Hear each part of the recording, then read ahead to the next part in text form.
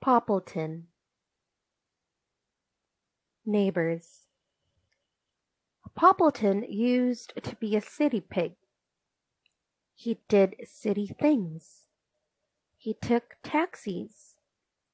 He jogged in the park. He went to museums. Then one day, Poppleton got tired of city life.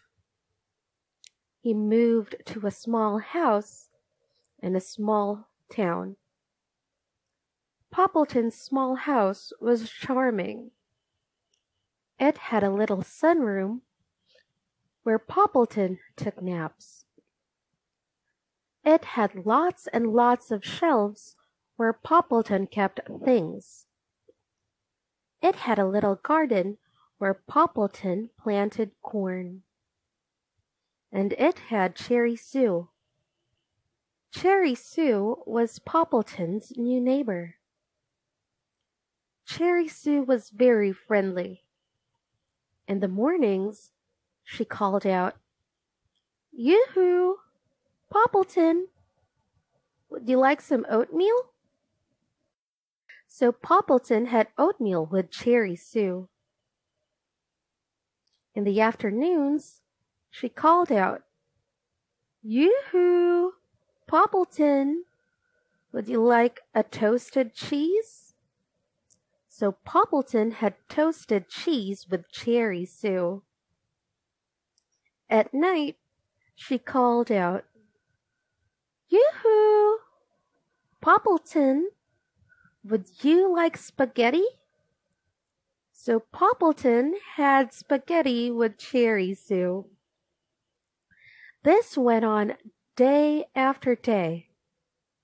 At first, it was fun, but not for long.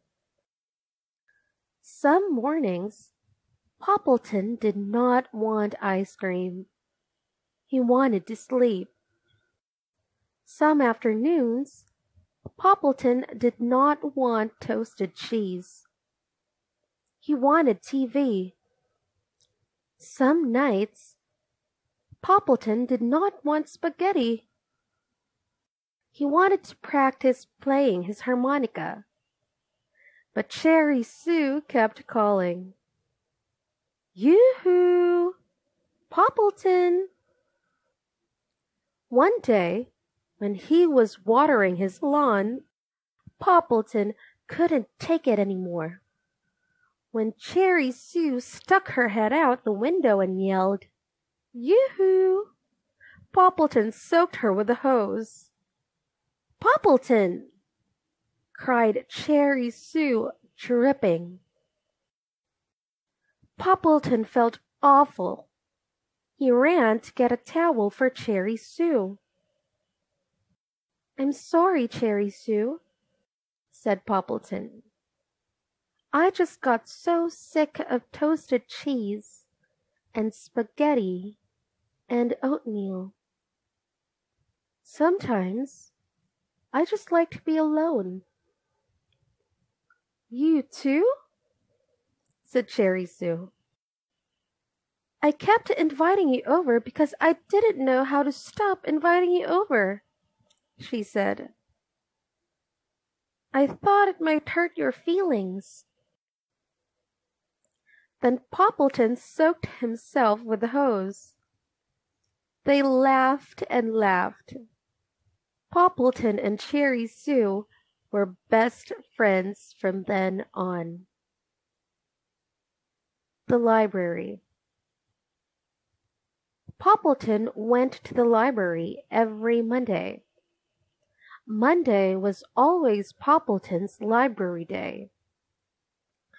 If Cherry Sue invited him to tea on Monday, Poppleton would say, "Sorry, library day."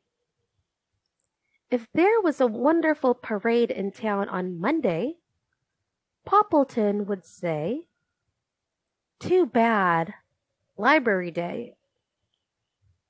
Poppleton took library day very seriously. At the library, Poppleton always got a table all to himself. He spread out each of his things on the table. His eyeglasses, his tissues, his lip balm, his pocket watch, his bookmarker, and his duffel. Then he began to read. Poppleton liked adventure stories. He buried his head in an adventure book every Monday and left it there all day long. Sometimes he needed a tissue for a sad part. Sometimes he needed lip balm for a dry part.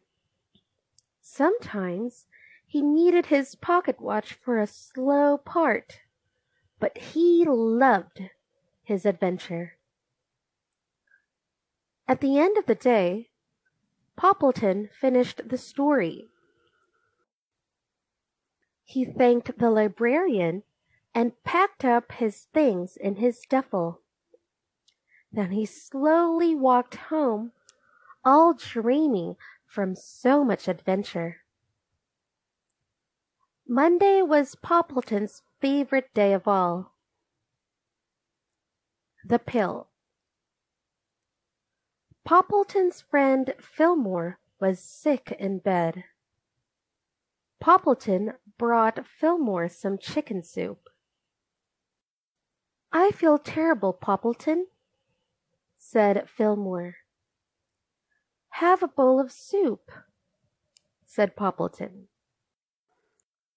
"First, I have to take my pill," said Fillmore. "Where is it?" asked Poppleton. "Over there on the table," said Fillmore. Poppleton brought Fillmore his pill. "I can't take it like that," said Fillmore. "You have to hide it." "Hide it?" asked Poppleton. "You have to hide it in my food," said Fillmore. "I'll put it in the soup," said Poppleton. "No, it has to be in something sweet," said Fillmore. "Sweet?" asked Poppleton. "Sweet and soft," said Fillmore. "Sweet and soft?" asked Poppleton. "Sweet and soft with raspberry filling," said Fillmore. "Sweet and soft with raspberry filling?" asked Poppleton. "And chocolate on top," said Fillmore. "Chocolate on—" "Fillmore, are you talking about Cherry Sue's heavenly cake?" asked Poppleton. Fillmore smiled. Poppleton went away.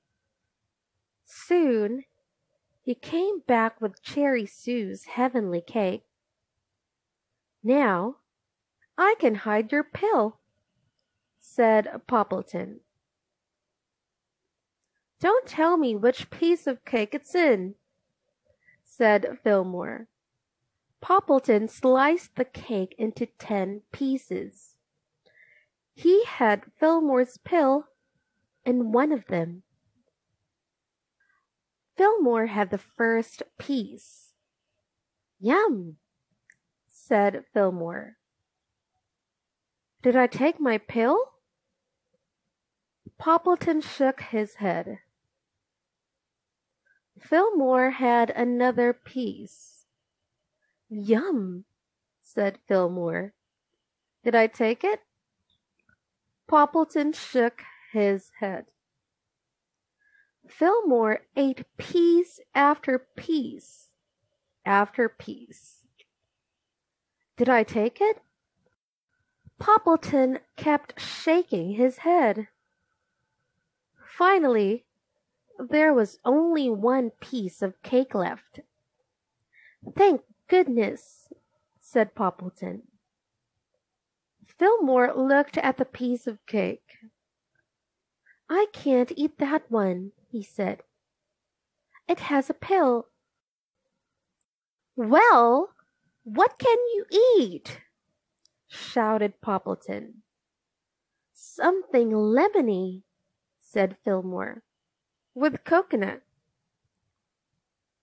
I feel sick, said Poppleton. Move over. Poppleton and Fillmore were sick in bed for 3 days. They took lots of pills. It took 27 cakes to get them down.